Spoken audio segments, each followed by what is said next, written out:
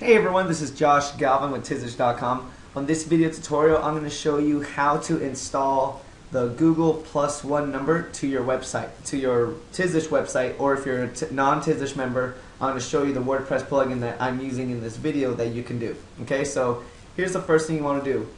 Let's go to a blog posting, or you see here there's a page, right? So we have two buttons already created, right?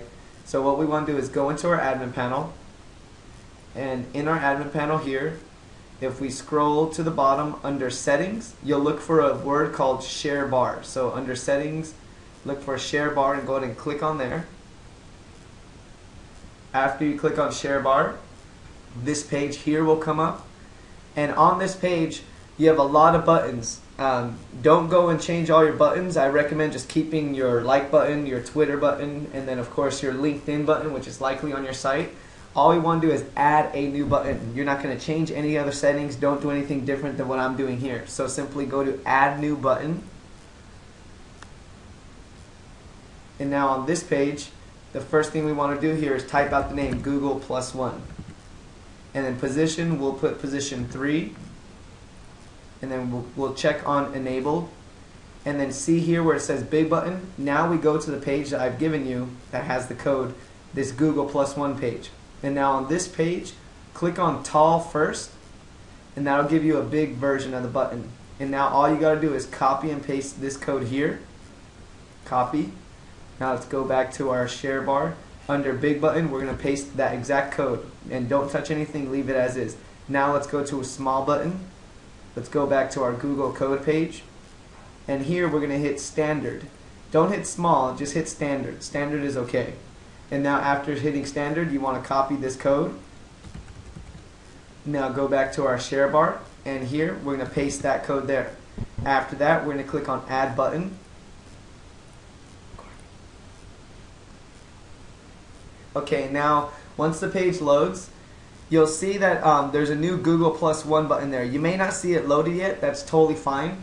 Just click on the checkbox next to the Google +1 that we have just put. Let's scroll down. Well, it's still loading actually. It may take a while to load, so you may have to hit refresh on your browser. So now you see this second time around, I hit refresh. So now let's click on this checkbox here next to the Google +1, because right now it's darkened. What we want to do is activate this button. So we click on the check mark and we scroll down. And you see right here at the bottom where it says with selected enable, click on update. Make sure it says enable, then click update. After it updates, you'll see now we go to a page. So here's one of the pages with the buttons. Right here, we'll go ahead and hit refresh. And we'll see that the button has now been added successfully to your site. And there it is. There's the Google +1 button now successfully added to your site. So that's pretty much what you have to do. Again, all Tizish members, you already have this plugin, this WordPress plugin installed, so follow exactly as I showed you in this video tutorial. For non-Tizish members, either ask us and we could do this for you for a fee, or ask your website person to install this plugin here called the share bar on your website for you. And then you could follow the tutorials I did on this video. Alright, so that's everything. If you have any questions, be sure to go to Tizish.com and like our page. Check out our WordPress blog section. We have a lot of items on that.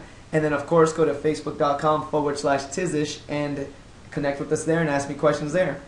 Take care.